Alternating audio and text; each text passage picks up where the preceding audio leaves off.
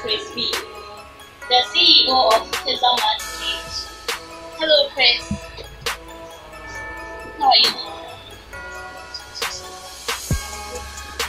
So, you are the CEO of Pizzaman. How has it been so far?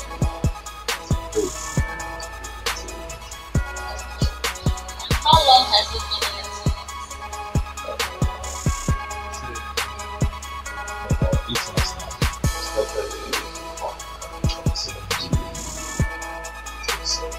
We are in December, because there's been breaks. If you have to count from January, then it's been almost 12 months. So apparently you started while you were still a student. Yes, we're in our final year. Final year, wow. So how are you doing it? Mixing studies with business? It wasn't easy because business alone is a full-time activity and academic work is a full-time activity. So it's like you killing two birds with one stone. It wasn't that easy, but based on accurate time management and the desire to succeed, we managed to combine both. Yeah, because successful. Yeah. Okay, so if I may ask, how did all this come about? Is it like you started brainstorming for ideas, or it just came into your mind and then you decided to accomplish? Naturally, I don't brainstorm for ideas. Someone who always look around for problems to solve. Solve to get money, actually. Nobody does anything for free. I attend programs a lot. Seminars, parties, birthdays, funerals, weddings, and I made an observation, especially with student programs. I realized that most of the time their refreshment is 1 week. And I'm someone who also has passion for cooking. So then what can I do with my passion to earn some money? I decided to enter into food business. But as to whether it was pizza, I didn't know. So until I attended the program and I realized that no, the item that they, like in 13, just as you say it, that was given to the students, it was just pie, and people were complaining that, oh, you've been eating pie for long, when are you going to change it? And it just came to mind, so what can I do to replace the pie?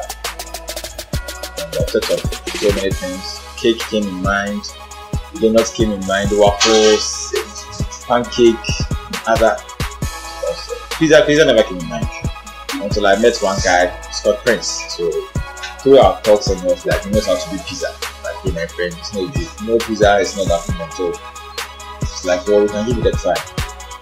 So when he made that statement, I had nothing that we can use to do pizza. Not to do nothing. So I decided to go to town and then get this item. You see, that's just a work of faith. Yes. And the pizza too was quite expensive for a student like me, because I was in final year by then. So we bought an oven.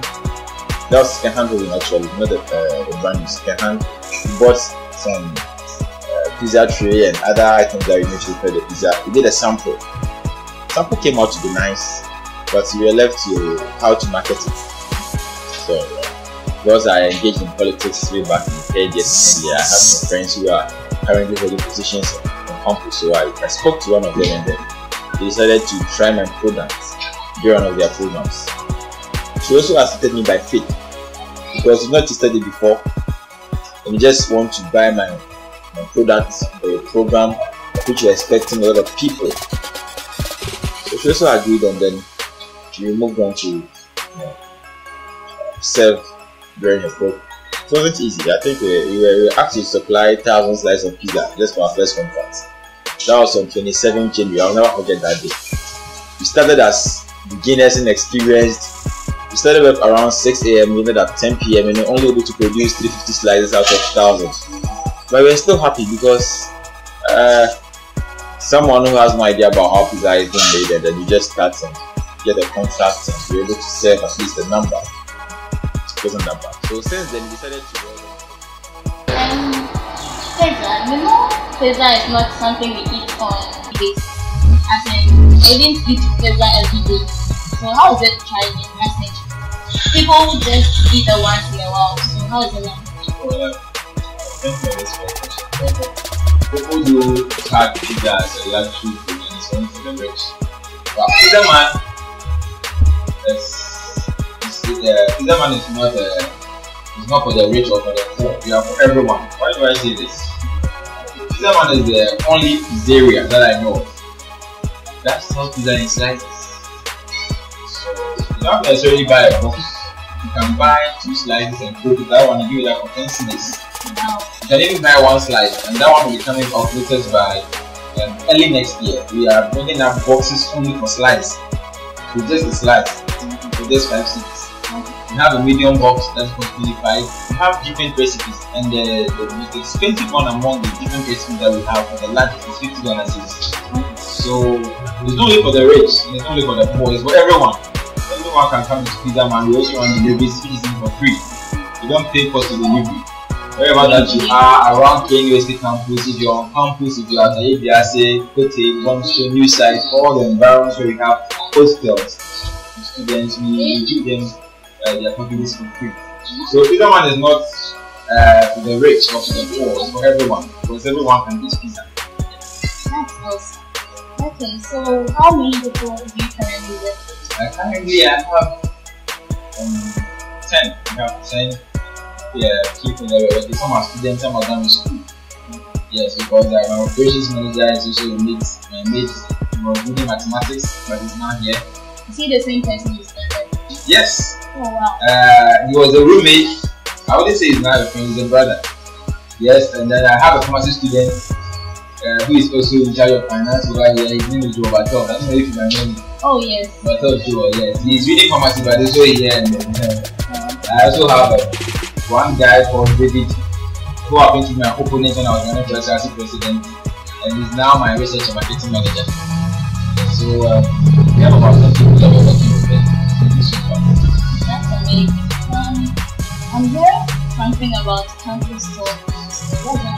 Yeah, campus store is basically about Pizzaman removing the pizza from what we refer to the people. For example, if you're in public hall, you come and set up, you bring our ovens, you bring everything that we need to do the pizza, and then we only order it. We make you know how you're doing it. At that point, then you buy and you take it to where you want to do it. So it's not anything big, but it's just like we moving ourselves from one place to the other, just for people to know that pizza is not that expensive, because during campus stores we give people discounts, and then we even have events that might even lead to people going free boxes of pizza. And then moreover, the campus stores in particular, we just try to create that impression that Pizzaman can move to anywhere. Who is flexible to the location, you can come and then sell it. So that's the way. How often do you plan to do that? The campus stores on our timetable is supposed to be every weekend. Every weekend. So far we've been to Republic Hall, we've been to Independence Hall, we've been to this program called the Boost Market. That's where the very ones some meat back from there. And then this week we are going to Prince Hall. Next week we are going to the KNUST side to serve the grassroots students who are socialized. Yes, so almost every weekend we have a place that we can go to. Wow, that's impressive. Yeah. So, when you started, was there any time you felt like giving up? As in, this thing is not going to work. Let me just give up on it. Well, I'm an optimist. Yes. Throughout my life, I barely think negative until something occurred somewhere this year in February that made me have a negative mindset in life. But until then, you see that happened in January. I was never a negative thinker. I have a lot of positive receptors in my head, so I barely think negative. But I'm this kind of person who has a belief that whatever that you invest in, if you invest in hard work, if you invest in determination, if you invest in prayers, you can't take that out. If you invest in your strength, you can put your report. Because I read the story of McDonald's, started in the kiosk. For me, I was fortunate, I started in my hostel. I read the story of Colonel Sanders. For him, he was an old man, around 65, when he started pursuing his dreams. I'm young and energetic, but I don't see the reason why mine won't work. So I never felt like giving up. No.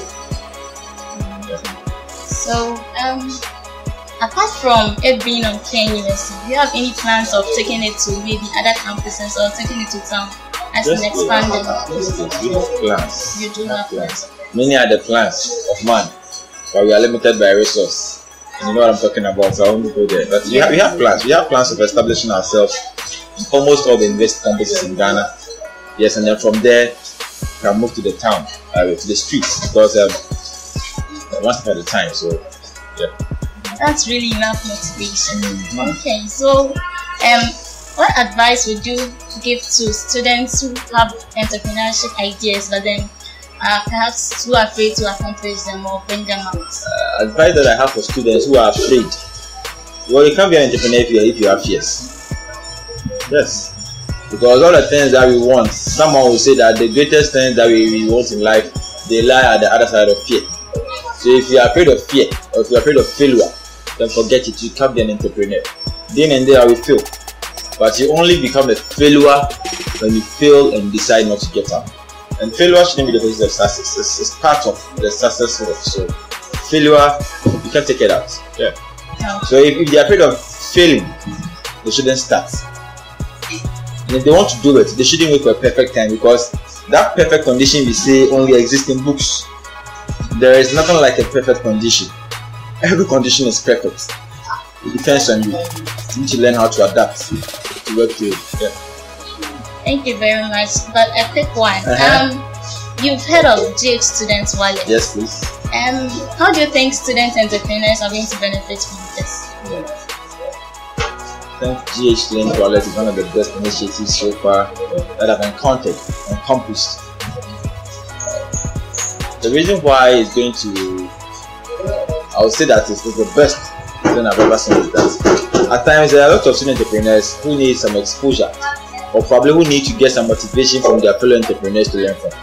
But we don't have any platform on campus that provides that service. So I believe that ghstudentwallet coming here to interview me, I believe someone will learn from my story. Because I did actuarial science, I'm supposed to be doing mathematics, but I'm here needing flat.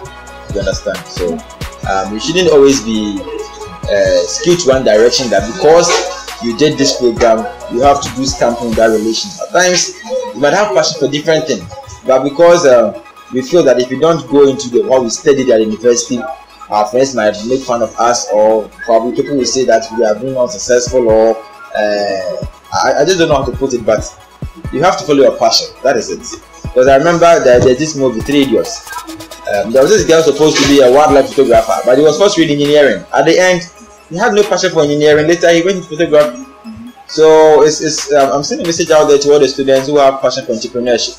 Forget about the program you are reading. I'm not saying don't take academic work serious. Take it serious. But if you realize that this is what you have interest in, go for it. Yeah.